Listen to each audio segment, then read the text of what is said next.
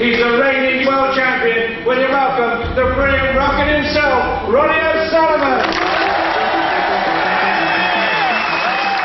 Good evening from Teddington Studios and welcome to the 1990 Thames Snooker Classic. That was one of my dreams, was to qualify for that. Ronnie O'Sullivan to break.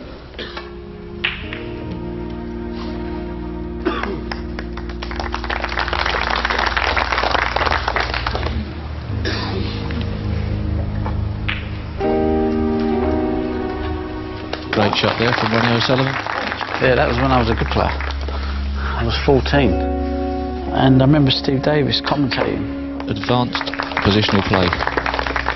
And Davis said, that's an advanced positional play. And it was, because it was like, I knew that red was there, but I just knew that once I get the reds open, it was game over.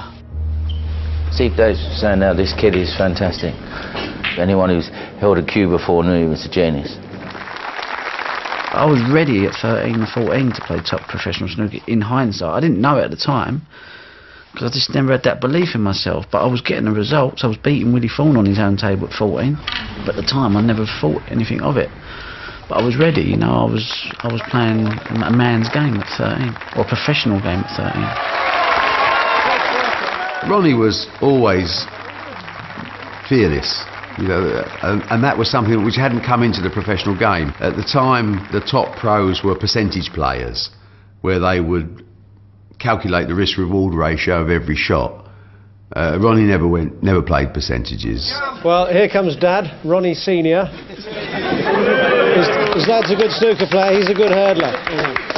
That was a tremendous performance. Ronnie Junior, first of all. Are you really only 14? Yeah, just 6 weeks ago. I'm 14. He's my biggest fan. He's my biggest fan. I get embarrassed sometimes when he starts talking about him. Like, oh, close my ears, like, shut my eyes, like, saying, be quiet. But he's proud, you know. He's proud of me, you know, and, yeah, but I don't like it when he praises me. I hate praise anyway. Dad, stop running away. Come here. I know you're a bit shy. Tell me, when did you realise he might be a good snooker player?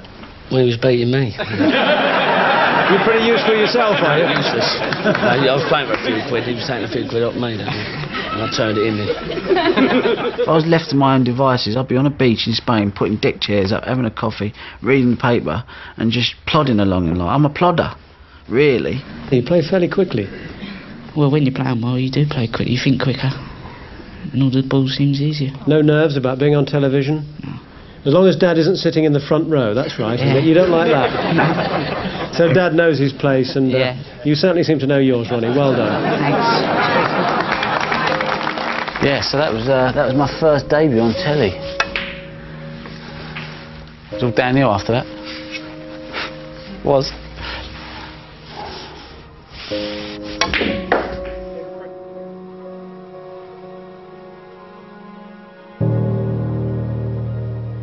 At the age you were, what was the hardest part of your dad not being around? The first minute I found out he got what he got, that was the hardest moment, definitely. And a few days after that, because it was all settled in, the enormity of it all, you know. I didn't realise.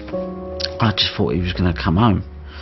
I just thought, go through the thing, everyone was saying, you know, it wasn't, you know, it was just an accident, really. You know, for two people in the wrong place at the wrong time. You know, so for me, I didn't expect it.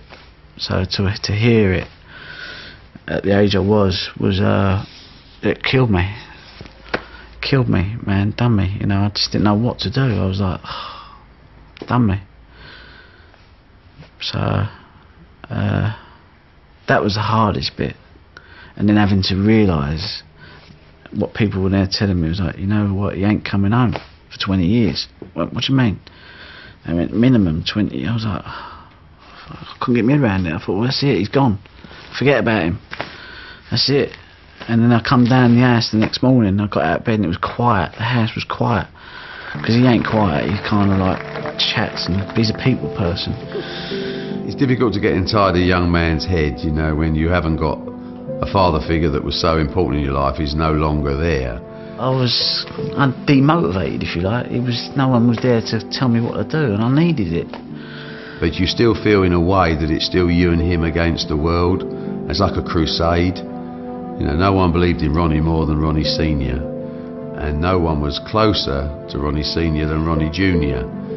Then I become 17, 18. I thought, I'm a man now. I need to kind of like sort myself out. You know, it's now become a job. It's like, okay, you know, a job plus I need to fulfil my potential.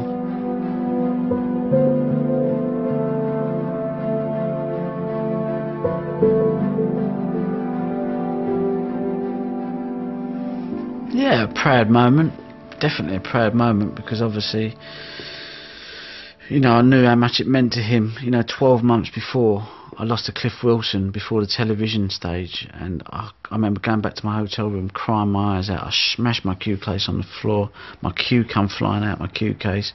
I was devastated. I was devastated. This young man is not 18 yet, and like all great players, he's finishing in style. So then for 12 months later to go and win the UK, I was like, mental. Yeah, Stephen Hendry will shake his hand. I know he admires Ronnie's play. We all do. The title of the 1993 United Kingdom champion, Ronnie O'Sullivan. UK champion, 17 years of age. Like, wow. I beat my hero, Steve Davis. I beat Stephen Hendry, my new hero. I just thought was the best thing since sliced bread. We snooker players in the inside, we knew how good he was, so although maybe it was 1 year too early he won it, it wasn't a surprise because we know how good he was. So I beat all these people in one event, and all of a sudden overnight I've gone from no one knowing me to all of a sudden the UK champion, and I still didn't realise the impact it had till the next day when I went out and had breakfast, because I've gone from no one ever recognising me to all of a sudden people were like, oh, and I was like, shit, people were pointing at me.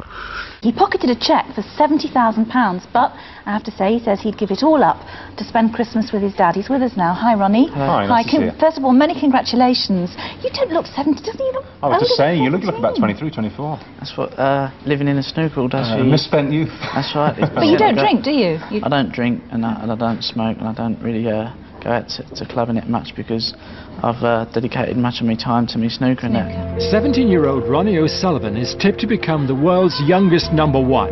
If he does, he says he owes it all to his dad, who he visited today in prison. Ronnie Sr. is serving a life sentence at Gartree Prison in Leicestershire.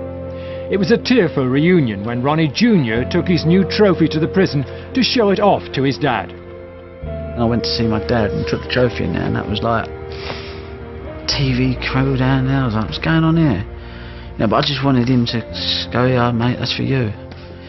You know, that's for you. And so he could just go, you know what? You know, that put a lot of things to rest. You know, that answered a lot of. For me, it kind of dealt with a lot. It was like, you can get on with whatever you got to do now for the next 18 years, Dad. You know what I mean? I've given you a bit of silverware. I've proved that you ain't to blame for my whatever. You know, that's it. We can move on now. You can move on. I can move on and enjoy whatever we do. Especially with all my mum being there and my sister, they couldn't believe it. Everyone coming up for autographs, and you can see me dad sort of like, he feels at home, and he's just sort of like really proud of me, and I'm more to the point proud of him because of he's made me. I haven't really made myself. I've got a lot to owe to him, and the way I am is the way he is. Even if I won a tournament, history, he used to say. I go, what? He went, history. It's over. Forget it. Move on. Next one. I'd be like, really? Okay. He's just told me it's history now, the press is nice and that. He said, but Thursday morning get back down to the practice and that. He says, because one victory is not enough. Your dad's probably watching this morning. Anything you want to say to him? Yeah, I just want to say what a good visit it was yesterday, and it was definitely better than winning the tournament, seeing his face and reactions, and we had 2.5 hours of laughing and joking, and at the end of it he just patted me on the back and said, go and get another trophy. I remember looking at it thinking, they look good for a 147. Amazing, absolutely amazing. I just went, I don't think I suffered with depression, I think I suffered with snooker depression. I had a 5-year period where I just went mental.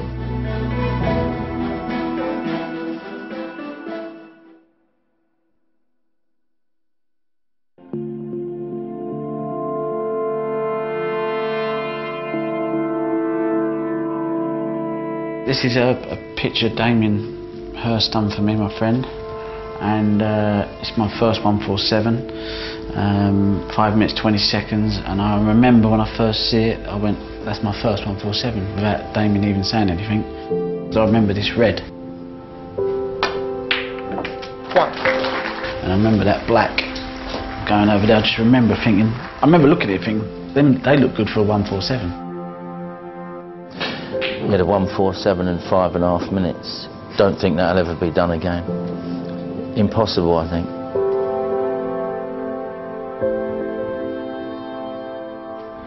One more red and the frame's safe, but Ronnie's got other things on his mind, and so has everybody in the audience. Could be a 147. I don't believe this.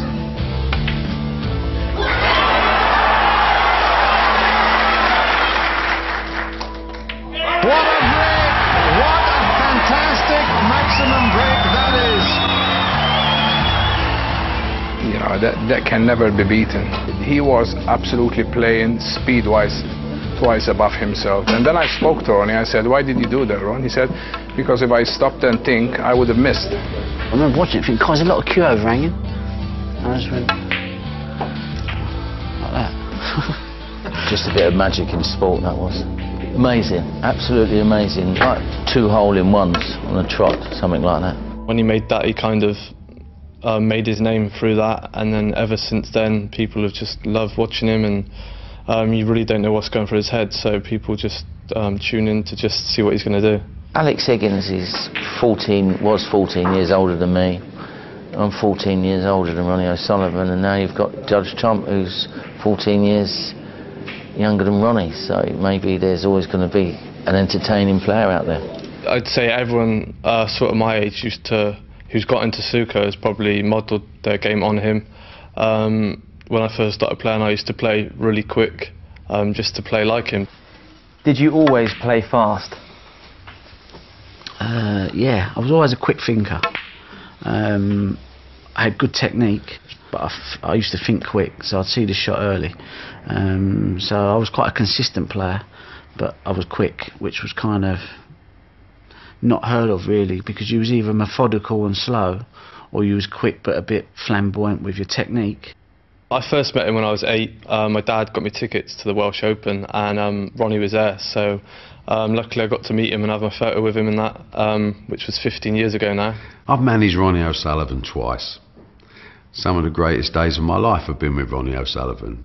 Ronnie O'Sullivan has also driven me round the bend, driven me nuts. And there are times when I could hug him, and there are times when I could kick him. I prefer the hugging. Earliest memories, going to school, messing around, playing a bit of football, painting little toy cars, stuff like that. A lot of the time I spent in Hackney with my nan, because my mum and dad both worked, so a lot of my summer holidays were in Hackney, riding around on my BMX, just having fun with the kids out there. My mum and dad basically worked round the clock, and a lot of the time I just used to live with another family who lived round the corner. And then there was old pairs that were brought in who used to look after me most of the time until my sister was born, when I think I was about 8 or 9 then. And then my mum stopped working, and that was it. You know, I was at home all the time with my mum. That's why I bought this house, because it was near my mum. So I thought I'd get all my washing done. And just 2 minutes. Down the road? Yeah, she lives 20 doors away. What were school days like?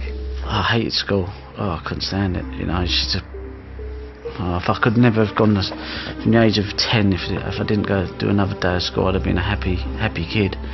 But obviously my mum, she was like the one that always used to say, well, what happens if he doesn't make it as a snooker player? You know, he's got to have something to fall back on.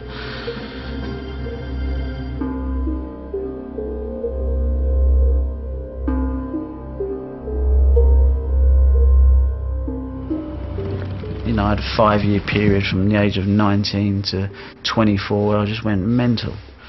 My dad was banged up, my mum was away, I was up that prison, then visit my mum here, and I'd lost my licence, and I just thought, you know what, I just lost the plot, and I just went out and had a good time for 4 or 5 years and just